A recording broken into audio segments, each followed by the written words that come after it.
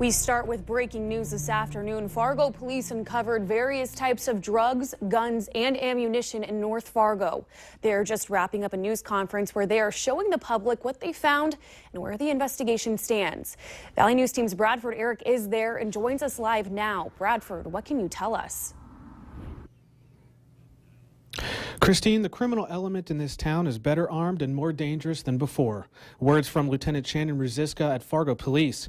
Last night, police say they served a search warrant within 1,000 feet of the Roosevelt School, finding over 150 drugs, guns, ammo, and paraphernalia, along with a 1-year-old child. Quick list of some of the drugs they found: methamphetamine, oxycodone, heroin, fentanyl, marijuana, codeine, and others. They also found an AK-47, a modified AR-15, and what could be up to 1,000 rounds of ammunition.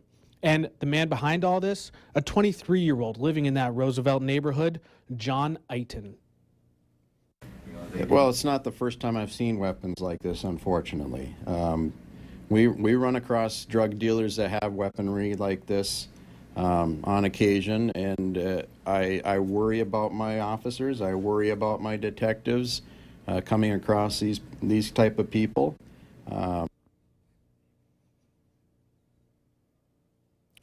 Right now, police are still investigating where the drugs and guns came from, but they say if you come here and you do this, they will find you and they will prosecute you. Live at Fargo Police Department, Bradford Eric, Valley News Live. Thanks so much, Bradford. Police say they seized more than 150 items in this search warrant. Part of that was also counterfeit money.